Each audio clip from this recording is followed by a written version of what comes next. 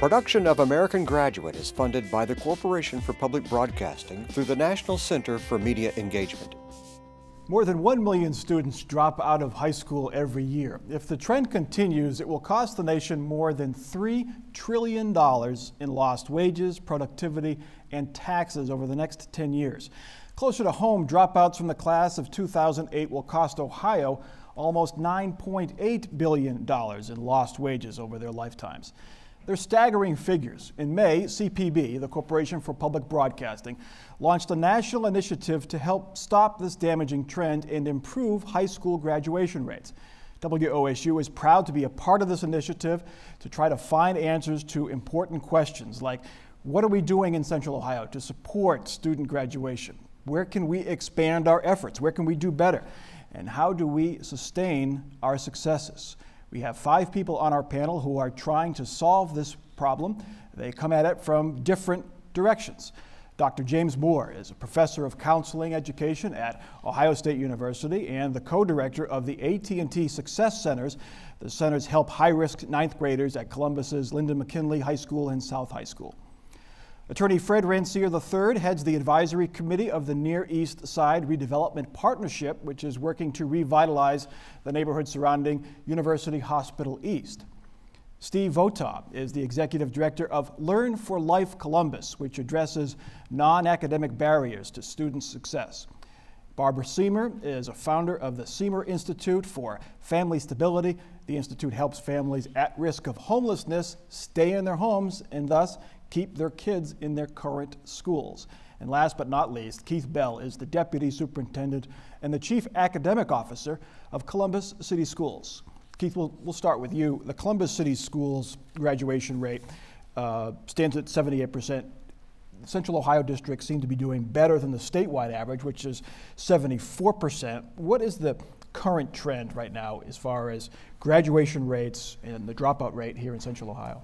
Well, I can speak to Columbus City Schools and what we've been doing in Columbus City Schools. And what we've tried to do is to examine some of the non-academic barriers and some of the challenges that we face every day with our students. You know, our students come with a lot of issues that affect graduation, but we've been very, very fortunate in improving our graduation rate from 55% 10 years ago to 78% now. So there are a lot of things that have happened that have been right, but we're continuing to look at and examining different ways of being able to get our students to keep them engaged. I think the big thing is that we have narrowed our scope as far as our initiatives. We have priority measures that really help us to focus on literacy as a component of graduation and looking at that throughout the entire district. So making sure that we've got all of our initiatives aligned to being able to help students to be successful. And this was my first year in the district. Matter of fact, next week will be a year. And when I came into the district, it was obvious to me that a lot of work had been done, a lot of good work by a lot of good people in the district, because to raise the graduation rate in an urban setting with all of the challenges that we have to the point that we are now is significant. So we're going to continue to do that. We're looking at changing some of the things that we're doing to get past it, but we're going to continue to work hard to make those gains. This is not a shared problem. 30% of the state's dropouts come from just 30 high schools, at least according to a 2009 study, and those schools are in urban districts predominantly. Dr. Moore, your organization works at 2 inner city high schools in Columbus. Why are these kids at higher risk of dropping out? Certainly, as my colleague indicated, there are a number of factors that young people face in our larger urban centers. And a lot of it is not just unique to the schools and the kids. It has a lot to do with what is going on in our country. As William Julius Wilson has eloquently articulated about when work disappears, the family breaks down, the community breaks down. And all of those breakdowns, there is a rippling effect that occurs in the schools. Students bringing, one thing about people, that when you have issues and challenges that you endure in your community and your homes, we don't leave those issues and challenges at the door. We bring them with us. Except now schools are being expected to not only address those issues, but they're expected to achieve the high academic standards that are mandated by the state and also mandated by the federal government. One of the things that we're noticing with our young people in these settings is that oftentimes the schools, many of our urban schools, they tend to be the most under-resourced. And so with the kids with the highest need, they need more rather than less. And one of the big issues in our beloved Ohio is that we haven't righted some of the wrongs with funding in our public schools across the state. And you talk about the economic situation in Ohio. You saw the line pretty much going steadily up until about 2008, when the recession hit and it dropped back down again. And hopefully it's leveling off and we'll go back up to that. Because I think back in 2008 it was around 86% was the graduation rate. It dropped, now it's dropped down to 74. Obviously the economy has to be the big driver there. Steve. I think you're right. If you look at today the percentage of kids in the state of Ohio who are on free and reduced lunch versus what it was 5-6 years ago, it's amazing.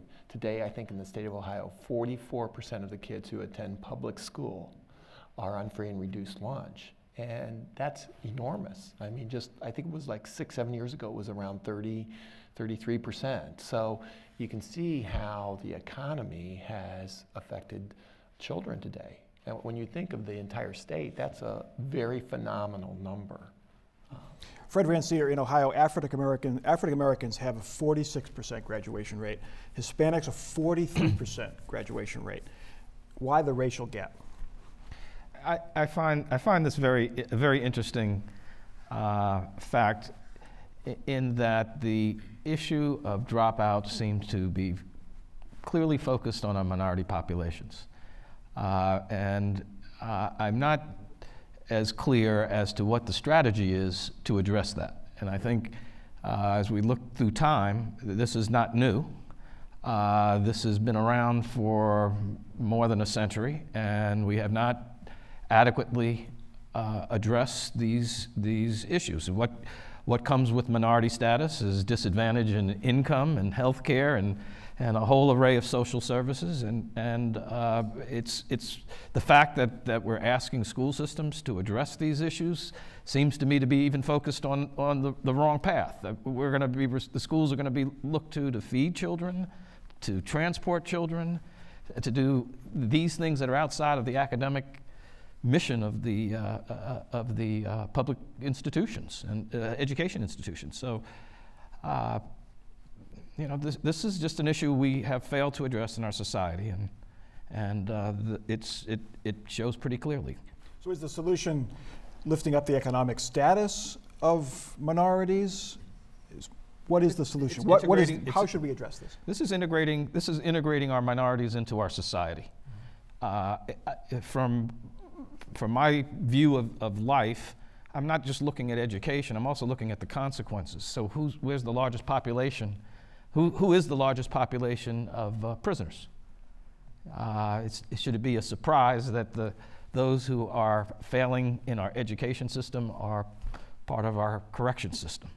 The parallels, the issues that have created these phenomena are ones we don't like talking about. These are not issues that are easy to talk about, but until such time as that they're willing to discuss these openly and seek to address them.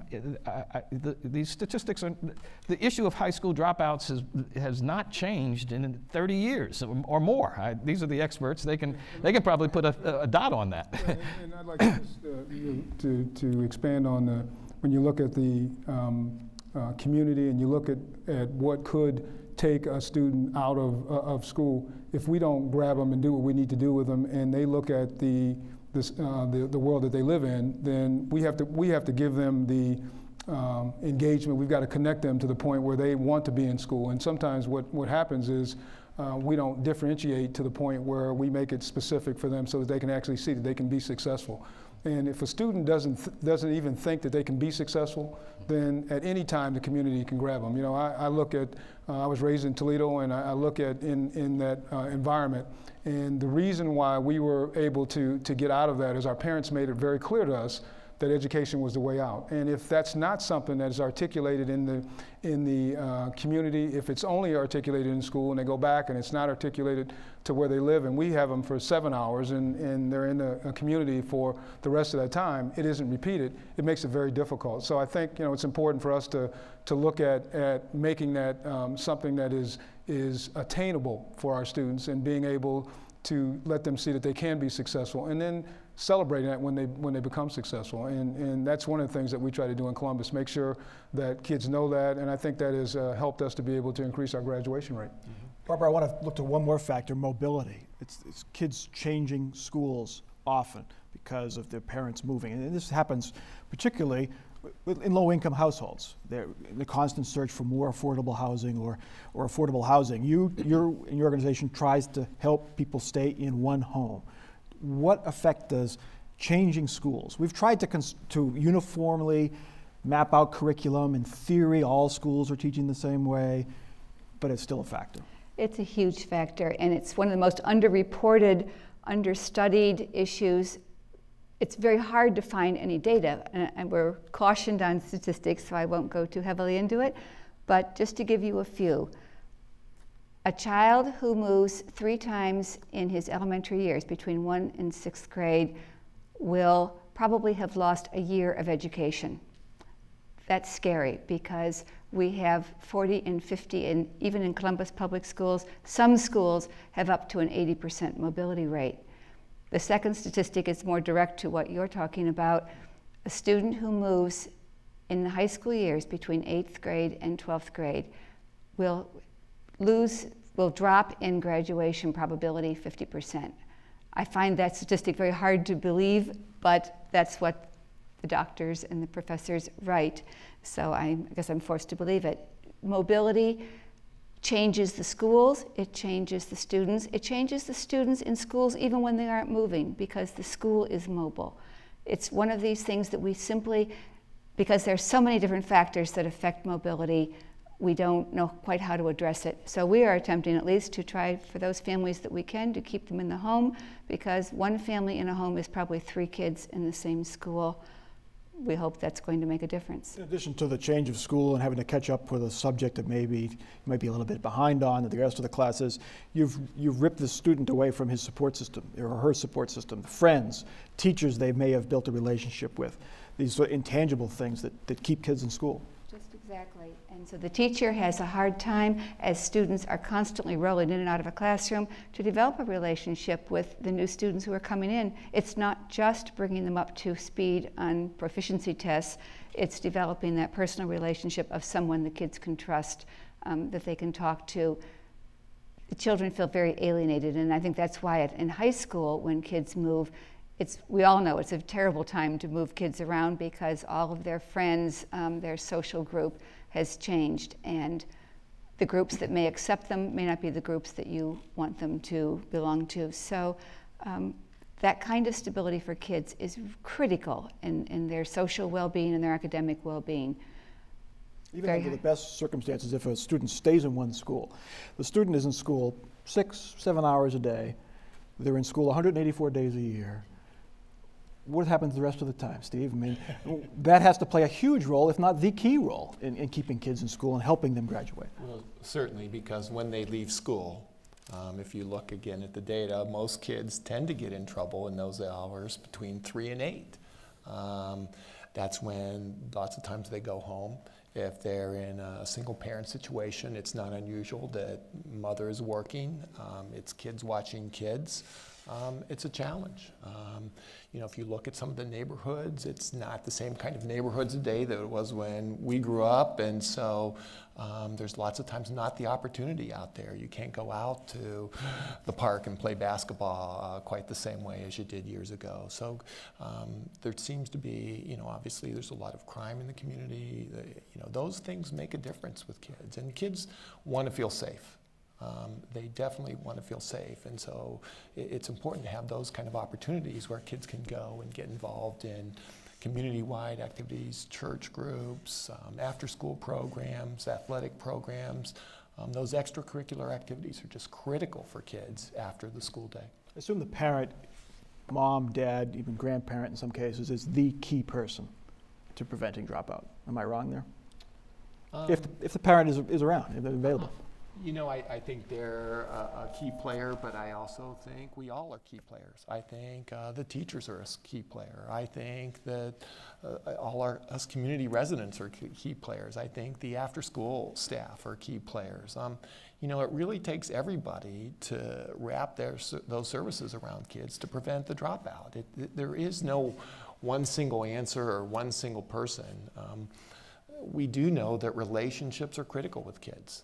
The key to success is that child having a positive relationship with another adult. Can I just add something? Sure. What Steve said I think is really important. We can't make this happen without collaboration today. It's very, very difficult for schools to do it by themselves, for parents in some cases to do it by themselves. It has to be a collaborative effort, and I think, you know, you go back to old school, that's the way it used to be. I mean, you had neighborhoods and you had people that cared about other people's children and took ownership in that. And I think that model, when we look at it, when we look at what we need to do with children today, with all of what they come to school with, it's very difficult for a school to do that by themselves. You know, we try to do the best that we can, but you know, having the support, the external support, being able to repeat the same things and be able to get them to be consistent about the things that they're getting that are positive is a key element. And you know, no longer can we look at it as a standalone, just send them to school and think the school is going to be able to do that. It just won't happen. And so we have to continue to work together, but that collaborative methodology and looking at how we work together is going to be essential to moving kids forward. Go ahead, Barbara, are we asking parents to do too much, or? Well, unfortunately, we may be asking them to do too much, but I think the truth of the matter is they probably aren't doing enough. One of the hardest things that we've learned in working with kids in schools and parents is that they think if they get the kid up, dressed, maybe fed, and off to school, their job is done. And it is just the barest part of their job. There is so much more that has to happen after school. There are books that need to be all around the living room. There are places to study that need to be quiet and orderly. There should be library cards where everyone's going to the library on a weekly basis, and there should be reading going on together or individually. This is the parent's responsibility. When you have a parent that is overburdened with all the other chores and work and is trying to do laundry and cook and clean and do everything else, that time to work with 3 children, perhaps, is just not there. And so the kids end up doing what kids do. They goof around or watch TV or play text on their iPhones. That's what they're doing, but they aren't doing the homework. The family, the home environment is absolutely critical. It is the biggest single influence on these kids. And the parent is the first educator a student sees. And so, you know, I tell parents that all the time. I mean, you're the first educator, and it makes it, and I agree, it's very, very important. And the after-school tutor throughout a career. James? Well, certainly family plays a critical role, and I'm reluctant to say parents because, you know, that's very elusive in many communities because sometimes grandparents are functioning as parents. However, I travel all around the country and doing work on this topic. When we talk about how to do it right and how to do it wrong, I frequently ask when I'm doing talks, how many in the audience have actually took a parenting class? And that's whether you come from an affluent community or whether or not you come from a working class, working poor community. Let's ask it here. And how many in our audience have taken a parenting class? Wow. So it's more than normal, and I could have, yeah, it's more than normal, and I have been quarter of our audience, yeah. Yeah, and I have been in a room with more than 600, 700 people in the room, and I would say it's more in this room than in the actual room, whether they had an education or not. And so what I'm saying, in our society, we leave parenting up for chance. Some do it right, some do it wrong.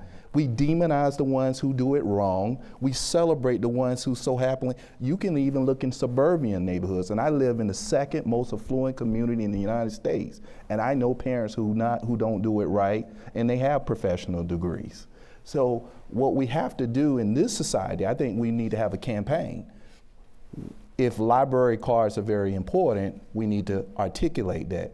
However, working poor, working class families engage school systems in the educational process very differently, particularly in the African American community. It's not that they don't value education, it's not that they're not engaged. They look at the people who are the experts. For example, if I ask in here, how many in here would diagnose themselves if they thought they had cancer? They wouldn't. They may have symptoms, they may read about it, but they're gonna go to a physician and depend on their expertise. Well, working poor, working class communities look at educators in the same way. Honey, Miss So-and-so know more about education than I do. You do whatever he or she says to do. And unfortunately, many of our educators are not fitting the bill with these young people. They're falling short. Now, it would occur to me just by observation that the problems we're talking about in their urban-centric issues, but they are the issues of urban America. And so where does society's role fit in adjusting to the changes that are taking place in the household? The single parent, the two working parents, that's going to be, if it's not the norm, it certainly will be the norm. Where is society's role in making these adjustments? It seems to me, just by observation, that we're removing resources. We're not adding resources to address what is occurring today. We would like to change it back to the way it used to be, but it's not going to happen that way. It will never be the way it used to be. Well, I'd like to, before we get to the what can we do to try to solve this problem, just a couple more questions on what exists. What are the warning signs that a child is at risk of leaving early? Well, certainly the research suggests that we can figure out as early as 3rd grade whether or not a kid is going to even finish high school with how do you 3 do that? variables. Mm-hmm. If a kid goes to a school that's highly populated with minorities, if they go to a school that is highly populated with free and reduced lunch, and if they're reading below 1 grade level, we can predict with 90% accuracy that they won't graduate from high school. And in places like, if you heard the whole notion, the mantra through the Children's Defense Fund about the school to prison pipeline, some of our states, our neighboring states, I won't call out their names, they determine how many prisons they're gonna build based on those variables. So we give up on a young baby at 3rd grade. We don't think we can solve this young child's problems in 9 years. We give up on them in our country, our beloved country. Exactly right. And so we can figure it out really early. The warning signs are very early. And we can also, with health care, you know, the achievement gap and some of the issues begin in the mother's womb with health care. And this health care issue is bigger than what people can think about it. Is that some moms are not providing health care at an early stage. And then not only the housing piece, you know, the other issues, psycho-development skills. Many of our urban and rural places, they live in homes that are filled with lead and asbestos that we know affect psychomotor skills and IQ. Yeah, you know, just to piggyback on a couple of things that you said, I think, you know, when I look at what we do in Columbus City Schools, and I know, you know, when you look at the national research, what happens, but, you know, we've been able to do some really positive things. In the same time that our graduation rate increased from 55% to almost 78%, we reduced our dropout rate from 45% to 22%. So that trend of having been, and it's a high poverty school district, we have some educators who are getting it, who are working hard, who are getting after it. So I want to emphasize that there are people that are working very, very hard. I think one of the things that happens is understanding some of those challenges. That might not be something that you don't learn that in your universities and colleges. Mm-hmm. You know, you come in and you're in situations that you may not necessarily be prepared for. And we're working to be able to do that. But I do know in our school district, the improvement that we've been able to make with keeping kids in school and to reducing that dropout rate is because we have people that are understanding some of the components that you just described, understand that kids are going to come with some of this baggage and that we have to not use that as an excuse, that we have to understand that and not let kids use that as an excuse too, and be able to move them forward and let them know that there's an opportunity for them to to have what everybody else has. And I think, you know, we've got to continue to carry that flag. Truancy, absences is a key warning sign. Basically, it's an early sign that the student is becoming disengaged from school, does not see how what he or she is learning in the classroom relates to his or her life, correct? Absolutely. I can't emphasize and agree with James more. You go into a prison population, 40% of the prisons have people that are not literate. They're literate at a 5th grade level or less. It's no surprise that they have ended up in prison if they are unable to read even at a 5th grade level. We simply have to do an earlier intervention. We talk about high school graduation. The truth of the matter is it starts at age 2, and we are having so many students who have not been prepared to learn, who start kindergarten, and kindergarten isn't play school as it used to be. Kindergarten is real learning right now. It's like 1st grade used to be, right? It is exactly, and we have kids who are coming in 3 years behind in reading, learning readiness. These poor children have no chance to catch up. If we don't do more than we've always done, we're never going to get a better product than we've always gotten. If we don't start earlier and prepare the kids sooner, it's what Steve's working on with Learn for Life. It starts so early. Parents don't want to think they have to start to go to work on their kids at age 2, but they do, and that's the truth of it. How do you make that connection between the classroom and real life? How do you prevent truancy? Baltimore, they fine the parents $50 a day. If there's even a possible jail penalty if the kid is truant for too many days. I just think you have to make school a place where kids want to come. Right. I mean, I think that's a key component to you know, them being successful. If it's a place where they can feel that they have a chance to be successful, they have an opportunity to explore some things that they haven't been able to explore in other areas. I just think that we have to make that opportunity for them. I used to tell my teachers all the time, if kids are making mistakes in school, what better place for them to make a mistake? You know, the real world, if they make the same mistake in the real world, they don't really care about them the way we do. So we have an opportunity when they make the mistake in school to teach them. But if we make it so that when they make that mistake that we treat them the way they do in the real world, then we're going to get the result that Barbara has said, the same kind of result. So I just think we have to make that so that it's comfortable for them, challenge them, but at the same time make it a place where they want to come. And I think, you know, we continue through our education, making sure that we find out what it is that they're interested in, keep them connected, but make it a place where they want to come to. I think you're right, Keith, I completely agree. The other thing that we can't overlook is the influence of peer pressure, especially at the junior high age. It is just phenomenal, the impact that it has, because at that point in time, it's all about acceptance. And so lots of times you find kids just almost withdrawing from their peers. Or there's bullying going on and things like that. Some kids just, it's not so much even the teacher sometimes or the school, it's just that they don't have friends or they withdraw socially. And that's a group of kids as well that you just can't overlook. And I think the other thing too, and we talked a little bit about it before we came out, you know, in the age that we live in now, direct communication isn't something that everybody does. So what happens is students can be in situations where they don't necessarily have to talk to anybody. So if I don't learn how to talk to people, then I have a hard time looking people in the eye. I don't know how to have a conversation with somebody because I can text or I can email or I can, you know, do all these other different kinds of things.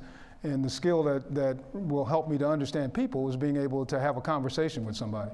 And so what we try to do in the school system is to get them to understand that yes, these technology, all of this stuff exists, but it doesn't beat face-to-face conversation and getting them to learn some of those people skills. And I think that's another reason for, as they come to school, making it a place where they can enjoy learning because they get an opportunity to engage, have that social interaction with other people.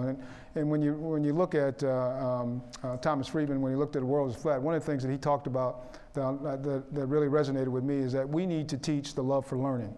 When you look at it, if you can teach kids to understand the love to learn anything, it doesn't make any difference whether it be in school, whether it be, you know, I just learned how to scuba dive. I mean, you know, it doesn't make any difference what it is, that you just love to learn. You learn to love something new and really look at that as the essence of of your core, then I think it makes going to school a lot easier. So those are the things that I think will help students that get them to resonate with education and stay in school.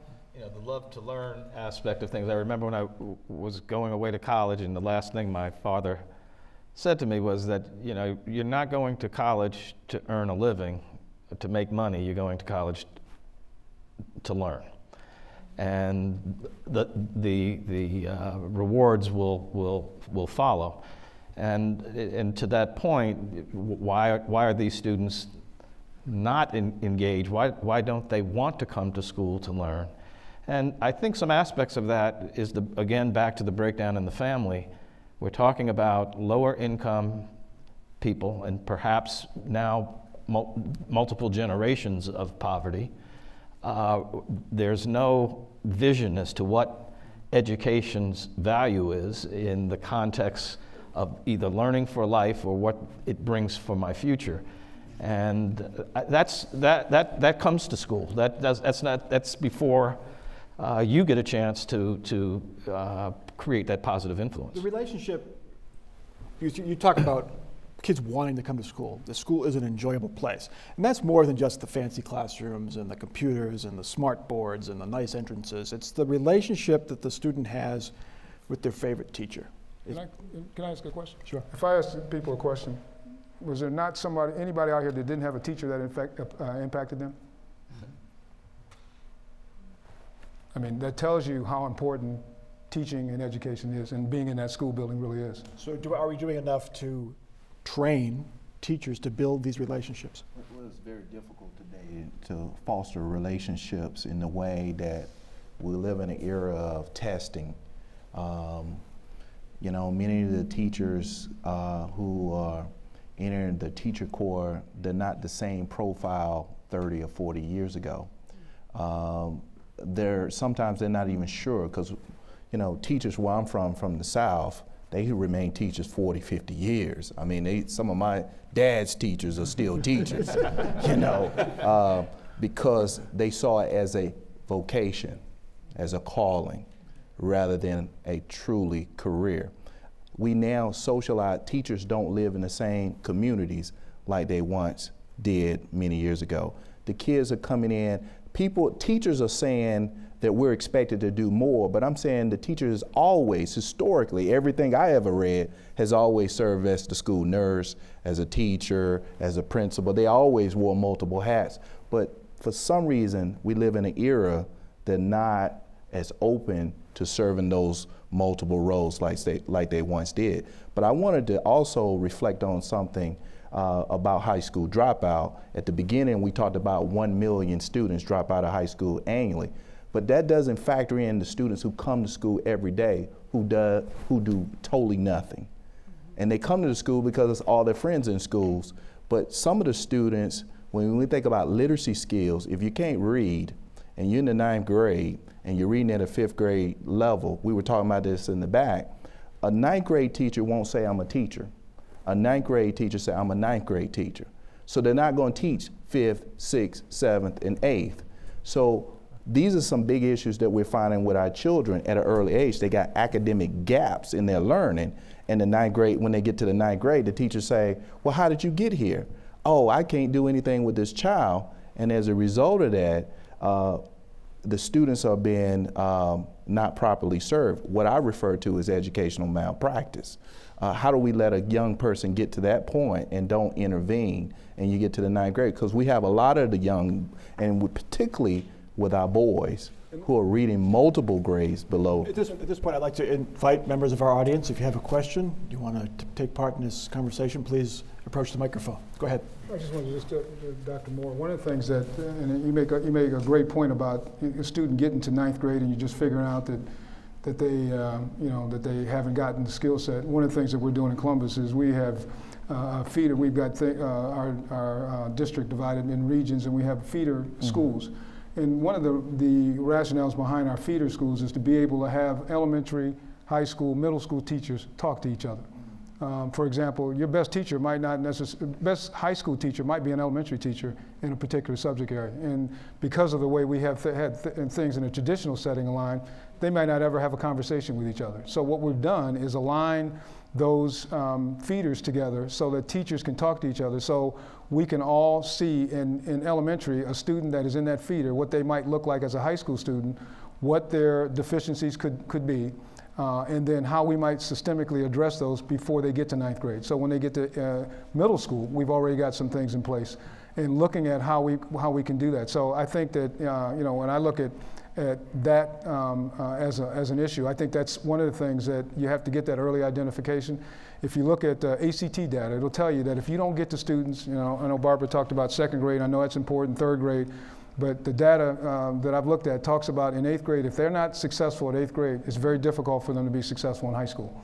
So we know that that's important. And so we know that even before that, we've got to get them ready for 8th grade. So we're looking at that as our feeders and being able to do that. And that's one of the ways that we're trying to address that issue. Are schools too large? We face budget cuts in many districts because of the financial situation the state finds itself in and cities and towns find themselves in. Teacher to student ratios are climbing again. High schools. I've seen good teachers take large classrooms and break them down and do positive work. I've seen teachers that had small classrooms that didn't do as good a job as teachers with large classrooms. So I really think, you know, having a smaller classroom probably is better, but I think, you know, when you have an effective teacher, that's probably even better. Well, and the Gates Foundation tried very hard to break high schools into smaller pods so that you would have a more of a family supportive, structured environment. And after several years and a lot of money, they kind of gave it up because they said it really didn't have any discernible outcome that changed the way it had been before. So it wasn't the size of a high school or even the size of the classes. It will always come down to the teacher. It will always be that one person in the classroom who is excited about the subject and likes kids, and all of that is transmitted to the students. I think the other thing today is that we have much better data within the classroom to utilize to help catch kids up too. I mean, if you know, some of the data that I've seen on way we can do short cycle assessments and identify where this child is behind and really try to strategize that and how do we bring this student up. If you can do that, it does make a difference. It does, and Project Grad tried to work on that, and I think in a good classroom, in a well-functioning school, there are ways to identify the minute a student starts to get behind that you have massive intervention to catch that child up. But that takes a lot of time and a lot of energy and more teachers than we have available. Right now we are having more and more people that are taken out of the classroom rather than putting more in. I have a son who's dyslexic. I know exactly what it took to get that kid to get a master's degree. It took a massive amount of time and effort and energy. It's a one-on-one thing. When you have kids that are dealing with any kind of a learning disability, then there has to be a lot of intervention, and we simply have not placed those resources at their disposal. Although there is a program in place right now that I'd love to talk about it later, where we are trying to intervene at a very early time, early part of the elementary school. But we need the intervention so that we don't allow them to become 9th graders with a 5th grade education. And I have had those kids in my classroom. That absolutely happens. And we haven't even talked about English as a second language in our schools. Jean Harris will tell you that there's 167 languages in Columbus City schools. That effect of kids moving in from different cultures, different languages, that's an enormous drain on the resources of a school. You must deal with those different language requirements, but it's taking resources away from the general mainstream classroom. We have a question from our audience. Go ahead, sir. Thank you. Dr. Moore made a very interesting question. He asked the audience how many of us have had a parenting class. So I'd like you all to react to this. How would you think requiring a parenting class in high school so that every high school student would have to learn how to be a good parent? How would you react to that requirement? Do you think it would help? I'll weigh in on some of that because I had a daughter who carried around an egg for a week and had to nurture the egg. it actually did make a very big difference. When I was in high school, you took what's called problems of living, but you did learn about what was involved in being a parent, what was involved in being a citizen in your community. I know that some Planned Parenthood, for example, has a doll that is programmed, and you must be on board with the doll to feed it, change it, walk it. Doll might have colic, you walk it all night. Believe me, after a week, these kids get what it is to be a parent of an infant. That doesn't mean that they've been taught what it means to be a parent of a 3-year-old, 6-year-old, 17-year-old, very different thing. So it's very hard to transmit that to a 17-year-old because they have no idea what they don't know. So it's very difficult to say, oh, it's the old curse, just you wait and see what your kids do to you, because they just don't understand. And in many cases, they aren't in control of themselves. They can't quite stop doing what they're doing. So taking a parenting class, you can give a lot of guidelines of listening and instructing and doing what I do and not just what I say, but it's a difficult job to teach that class. Well, in some of our charter programs, particularly the Harlem Project out of Jeffrey Canada's work, many of those parents have to sign contracts. The KIPP program, the Knowledge is Power program, I think we have one in Columbus now. Parents have to agree to do certain things. But on some level, in some of our lottery schools, some of our magnet schools across the country, because they're in order for your child to be included in the lottery process, you have to sign this contract that you will do X, Y, Z. They'll read during the summertime, they'll read so many books. So some of those things do exist. Naturally, the parents who get it, they naturally are willing to do anything. They would do a boot camp if you told them to, because they understand the benefits of some of these kinds of things. But I think there are ways, we haven't even talked about our faith institutions, how the role that they can play in terms of facilitating these processes with our parents. But it's very difficult. We're talking about working poor, working class. We say we want high parental engagement, but I always ask the superintendents when they bring me in, I say, well, when do you have your parent conferences? And they say, we're having them in the evening. I said, are you suggesting, I come from a working class family, my dad worked third shift, so he couldn't have came to your parent conferences, but my mother could. So we got parents who work 2 jobs. So how are we adapting to today's parent and their needs?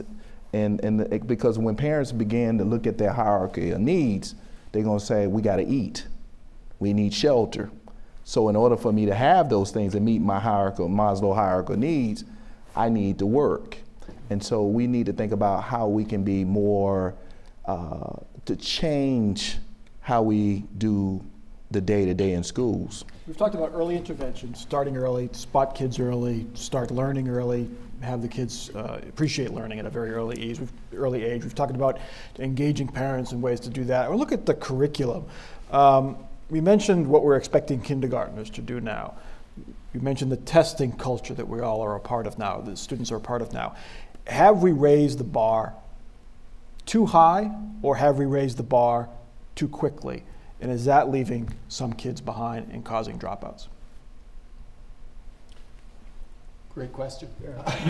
Is testing a solution or a measurement? Well, I think it's a measurement, but I don't think we've, if I understand your question correctly, I think that when we look at where we want kids to be and what they're going to have to, the skill set that they're going to have when they graduate from high school to be successful, I think that we're trying to do everything we can to keep those standards as high as we can. I think what we have to be careful of is trying to put our kids and compare them to other countries, because one of the things I want to tell you, I spent some time in China.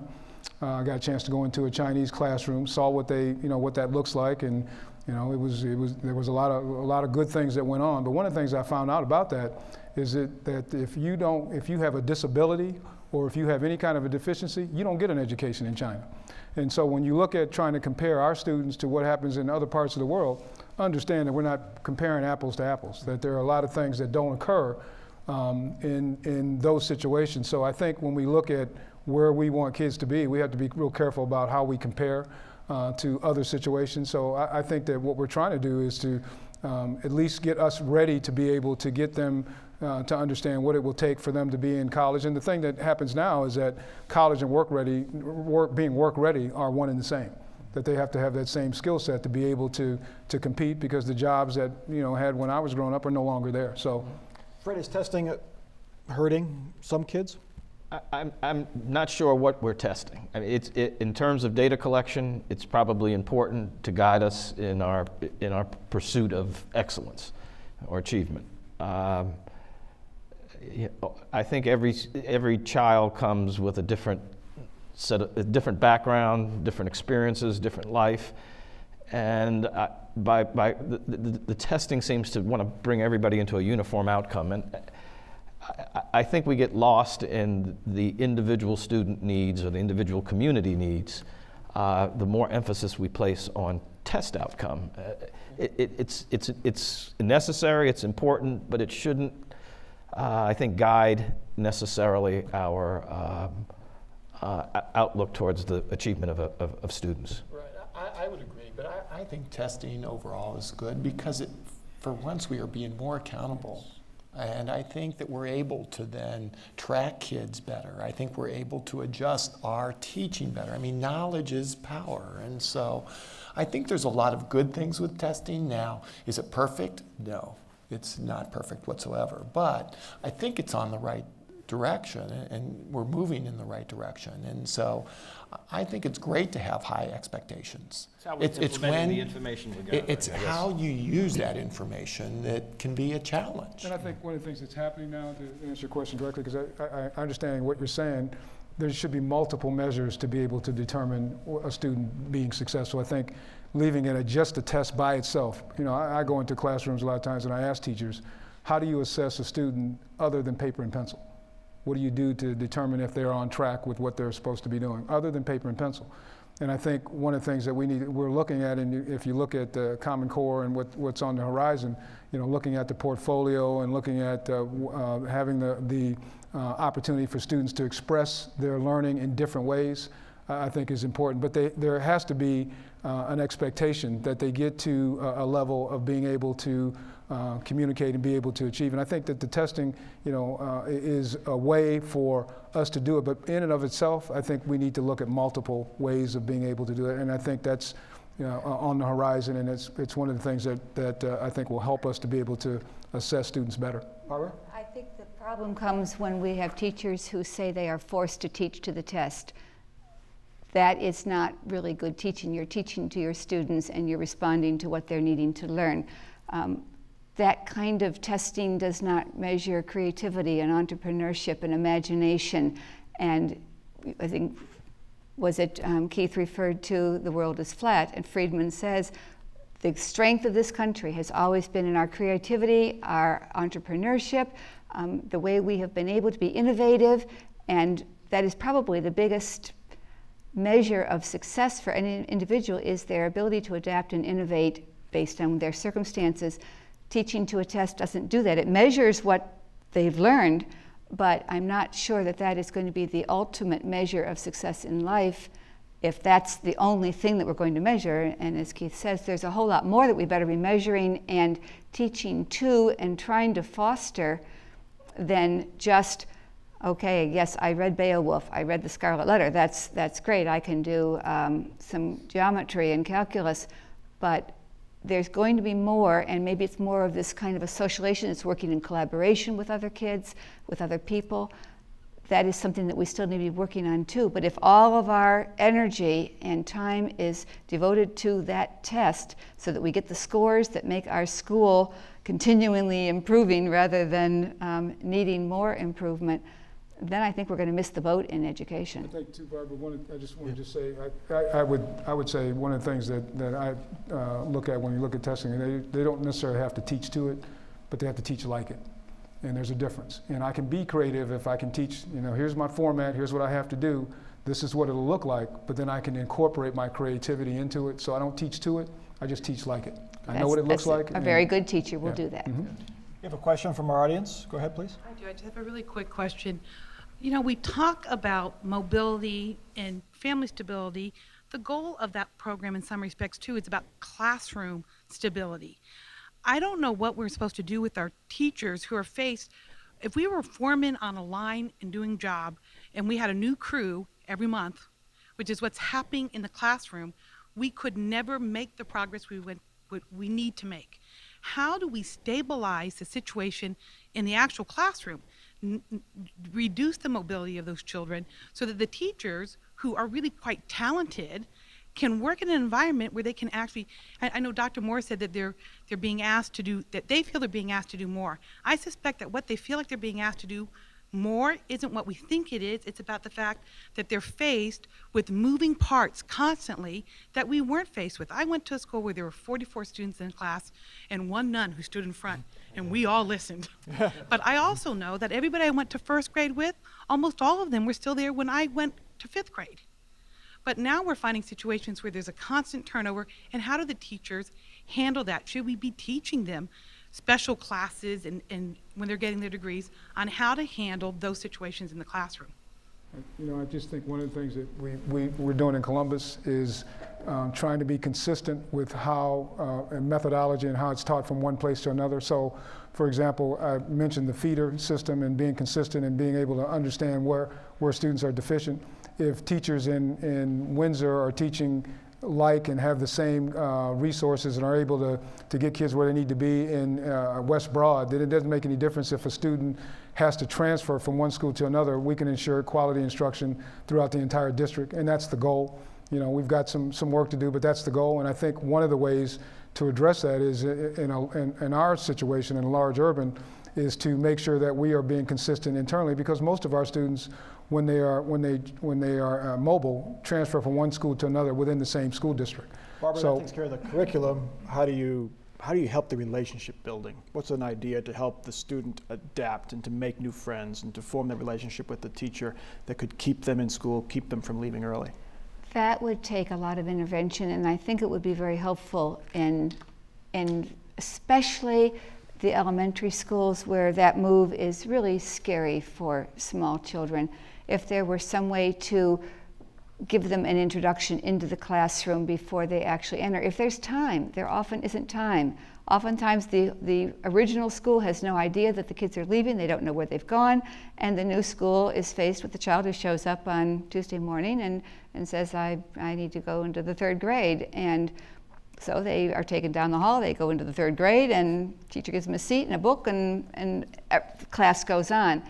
That's generally the way it happens, and that's very hard for a child to assimilate what's expected of him and how he's going to relate. It helps a lot if one student is assigned to be the mentor, big sister, whatever, and in successful schools, I think, usually give the new students someone in the classroom that is their particular buddy for a while, and that makes the transition enormously easier and more productive. So I think there's ways, and again, a sensitive teacher will be very alive to that.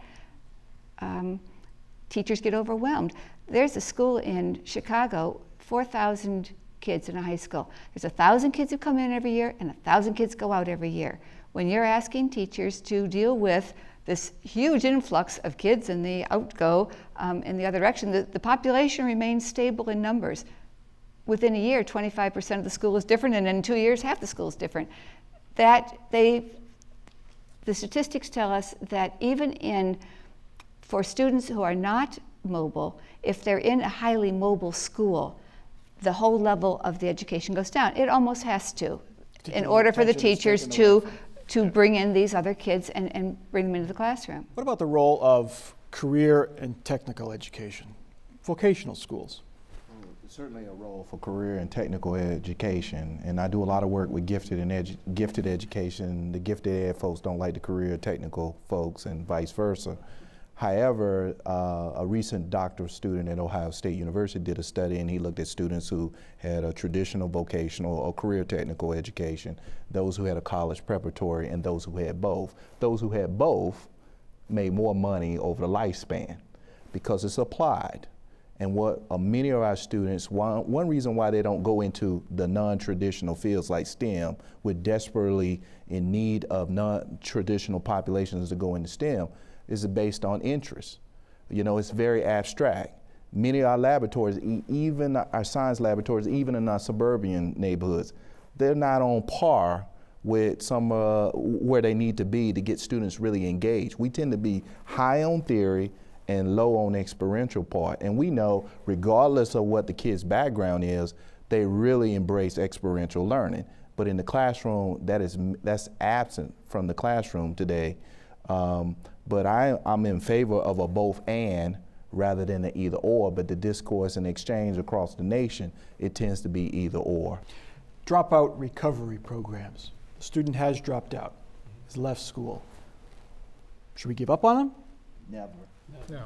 There. I just think you have to give kids alternative ways of being able to get that diploma. You know, a couple ways. You know, you look at the flex credit opportunity for students, and what that means is students can as opposed to going into a course to get the credit, they could actually go into a business and actually write their own lesson plan and write their own way of being able to demonstrate that they've learned. So I think those kinds of opportunities. I mentioned earlier the bombardment with technology. There's some kids that learn better that way.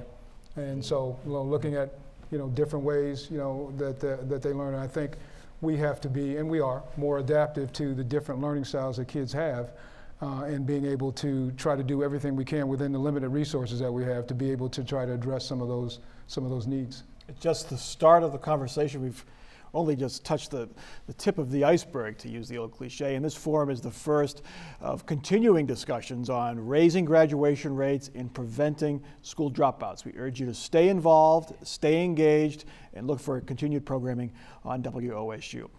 For our crew here, for our panel, and for our audience at WOSU at COSI, I'm Mike Thompson from WOSU Public Media. Production of American Graduate is funded by the Corporation for Public Broadcasting through the National Center for Media Engagement.